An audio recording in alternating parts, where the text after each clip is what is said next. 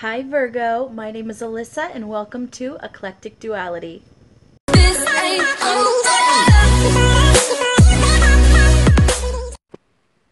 Hi Virgos, this is going to be a reading for the sign of Virgo for the month of May. But as usual, keep in mind that energy is fluid, time is an illusion, roles can be reversed, and this may not be your story.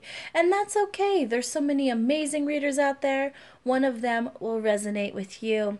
All right, Virgos. So when I tapped into your energy, I actually saw I basically got an image or a scene that played out in my head that was very specific. Okay. For some of you, I actually imagined that you were laying in bed and there was someone wrapped around you, or maybe they were holding you or you were holding them. And there was just this feeling of peace and calm and warmth, with you being so close to this person. There was something about it that just felt right, felt complete. And it was a feeling that might have been a bit alien to you, Virgo. And instead of just enjoying that feeling of calm and peace, I almost felt through that quiet, that positive quiet, that you were starting to panic. And for some of you, this has to do with, basically this fear of the other shoe dropping, waiting for the other shoe to drop, wondering when it's all going to go to crap and you're going to lose it. That's how some of you, might feel when that anxiety, that panic kind of sets in. And for another group of you, it's just that this feeling is so alien. It's almost like you're trying to take this emotion and analyze it in a very logical, almost mathematical way. It kind of reminds me of the reading I did for you guys last month. I think it was called When 1 + 1 = 3. I think it's something like that, where it's just not computing, but you're trying to make logical sense of why this works, why this person comforts you in this way. There's something about it that you just don't expect, Virgo. Now, it's not, in all cases, it's not specifically a person who makes you feel this way. It could be a situation, that makes you feel this way. That's a situation that's very positive, very calming.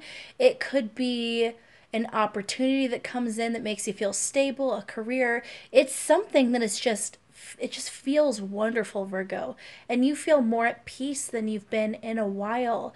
But like I said, for some reason, that feeling of panic is setting in because that feeling is just, it's not something you're used to.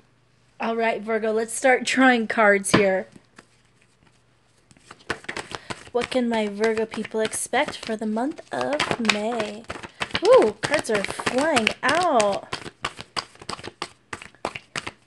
So that was way more, well, not way more cards, but the way that flipped out, I think this is going to be somewhat of an exciting month for you, Virgo. Either that or it's going to just have a lot going on. I'm going to push these up here so you can see the cards a little better.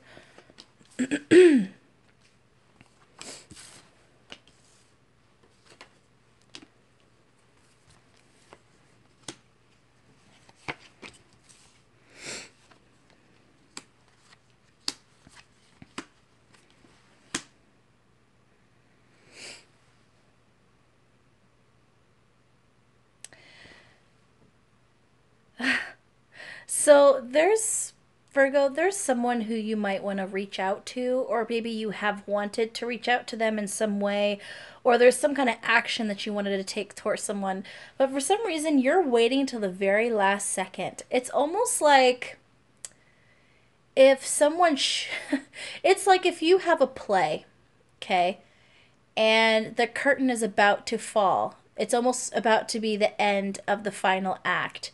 And then you rush in as the curtain's falling to make your move. It's something like that where it's just very close. It's like arriving right before the sun sets. Like if the sun sets and everything's the end, you arrive just as the sun starts to set. It's something like you wait until your last possible second in order to and extend an offer to someone. And not only do you wait till the last second, you rush in at full speed. You might take this person off. You might catch this person off guard a bit.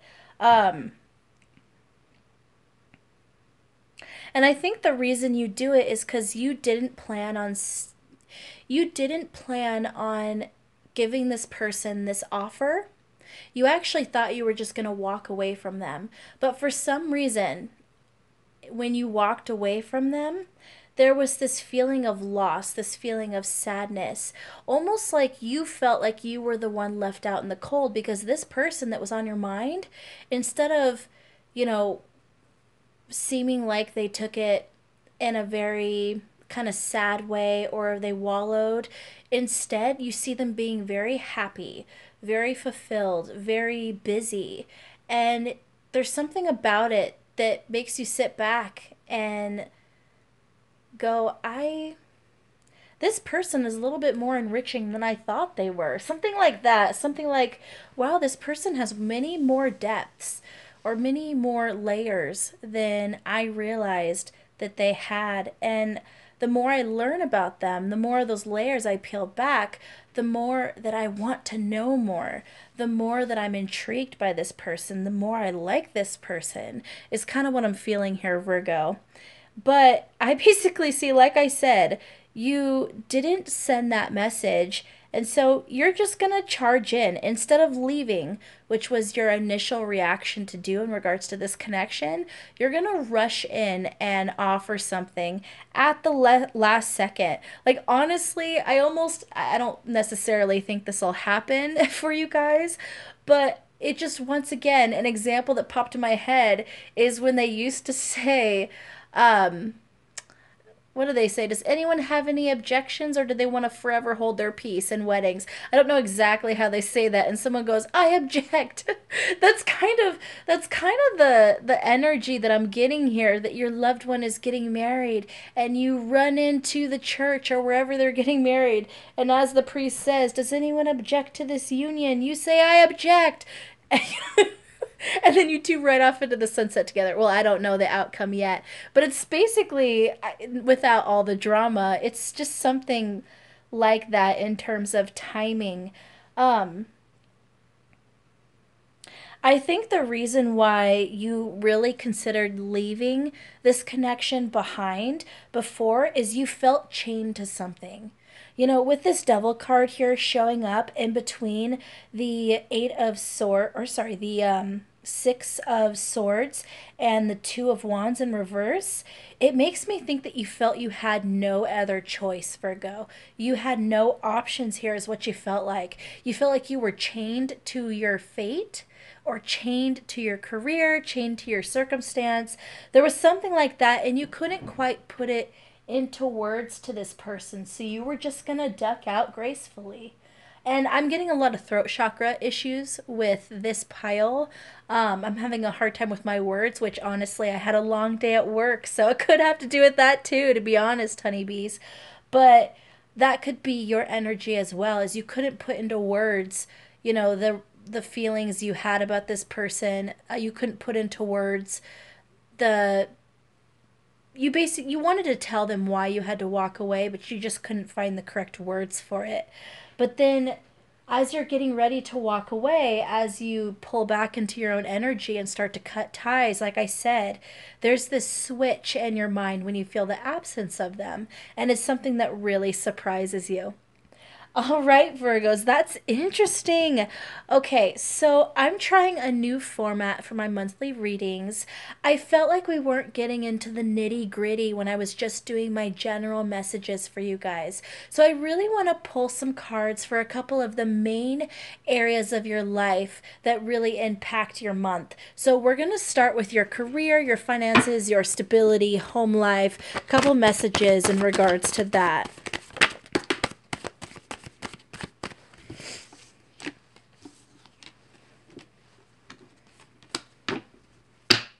I think with this, you're going to be asking help from others, Virgo.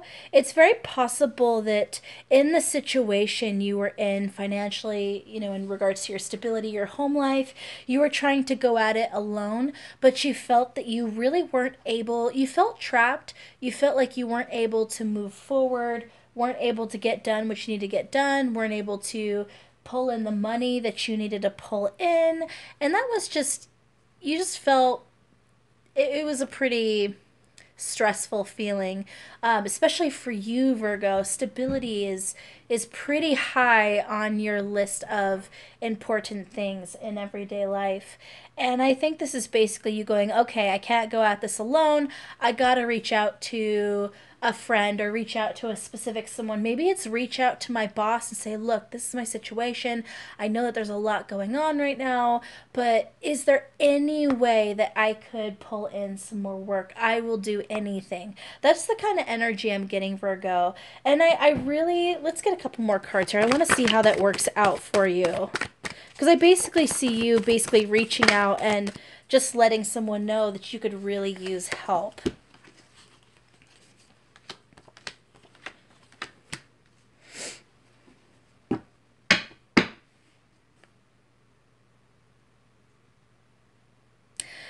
So I basically see that you come to somebody and you just lay it out on the table, everything you're dealing with, everything that's going on.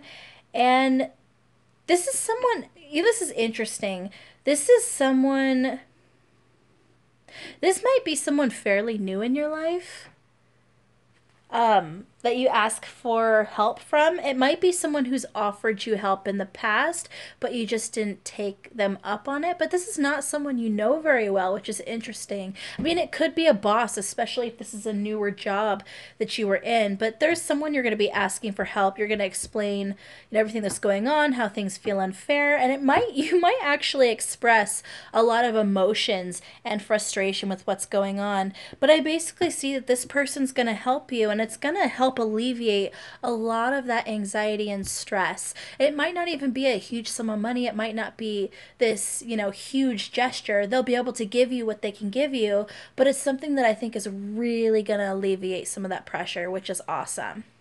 All right, Virgo, the next area we're going to look at is your connections and relationships with people around you, but this is platonic. So your friends, your family, your coworkers, your boss, your followers, if you have a following, basically all the platonic relationships. How are you going to jive with other people?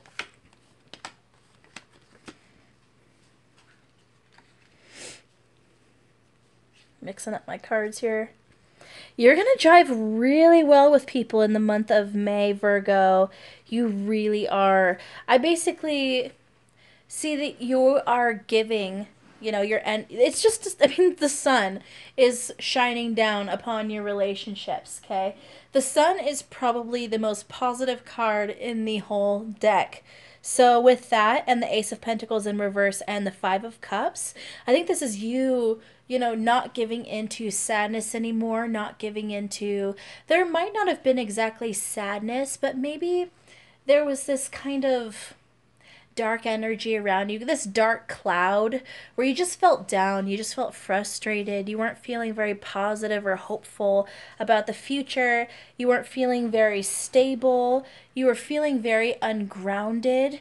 And, you know, this is basically saying that in the month of May, all that's going to end.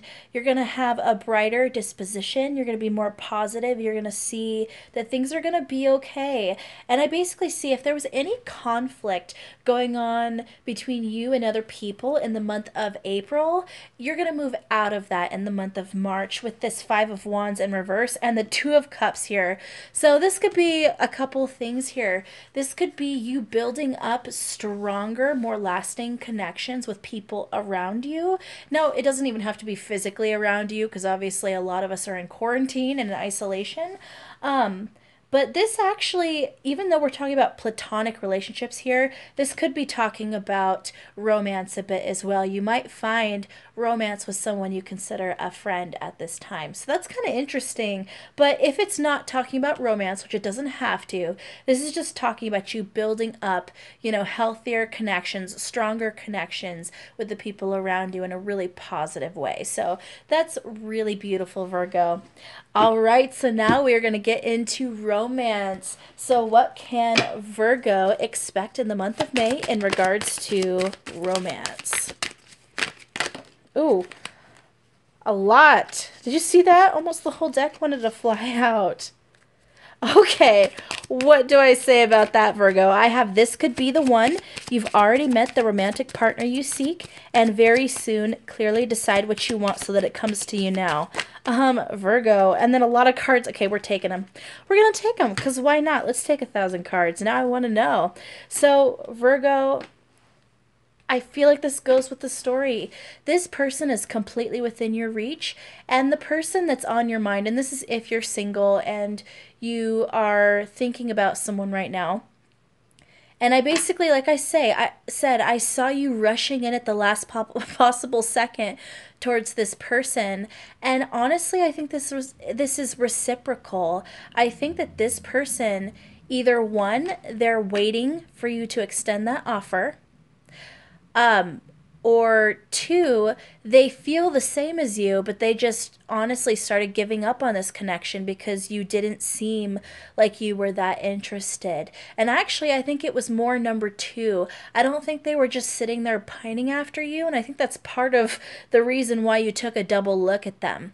But I think that this person really decided to move on because it didn't seem like you were feeling the same way, which is actually a pretty healthy attitude. They weren't letting their life stop, because someone else didn't want to give them energy. So let's see here. Let's play out some of these cards here. These 1,000 cards.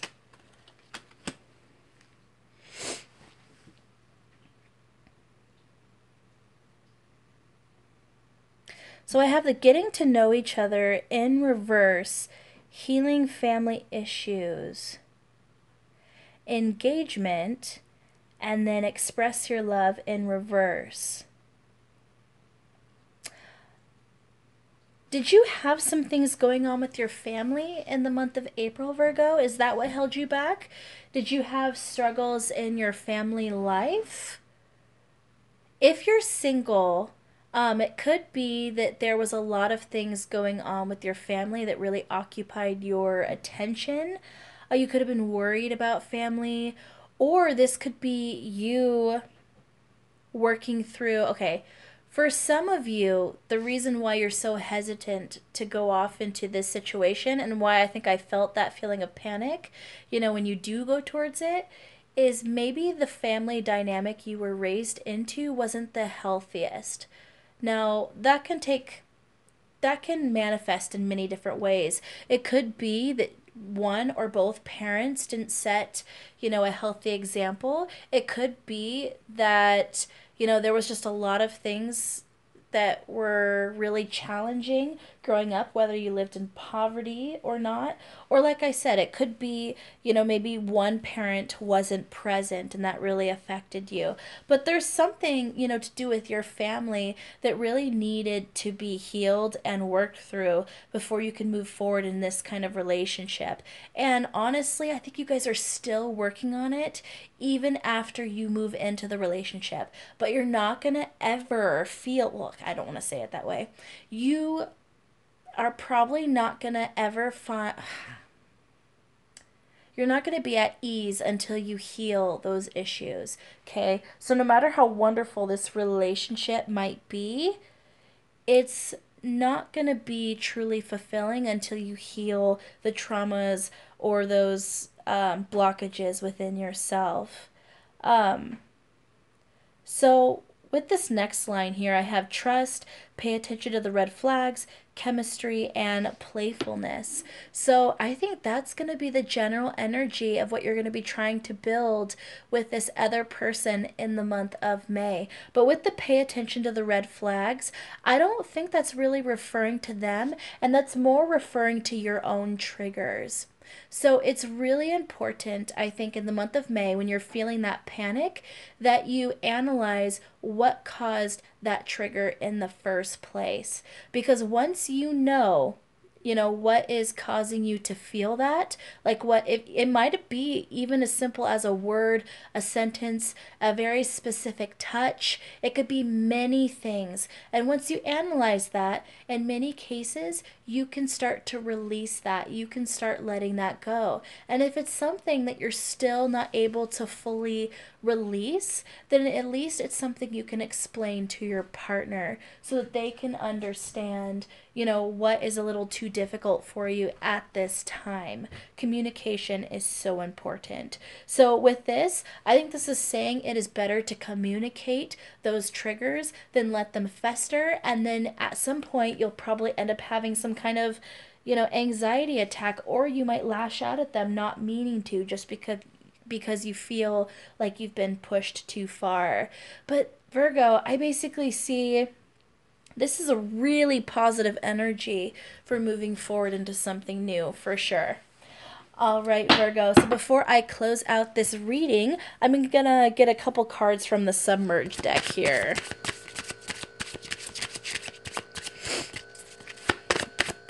Sorry, now my fridge decided it's gonna be super loud.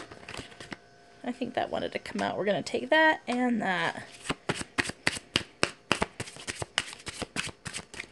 Find peace in nurturing the flowers during the summer, and you can only wear a mask until it doesn't fit you anymore. This makes a lot of sense to me, Virgo. So with that anxiety, that stress that you might be feeling, in May, because of the calm and the peace around you, one of the best things you can probably do for yourself is to get out into nature a bit. You are an earth sign, so you're probably going to feel more grounded when you walk out into nature. So for some of you, the best thing you can do is take off your shoes and walk into your front yard or your backyard or onto your porch, onto your balcony, whatever you have, and just feel the soil under your feet. Just feel the wind, touching your skin. Sit down on the grass and just sit in the sun or lay in the sun. Things that are still practicing that social distancing, but you're getting that fresh air you need, you're getting that sunshine, you're getting the earth around you, to kind of help balance you. So those things might be really good things to try when you feel, that anxiety kind of boil up.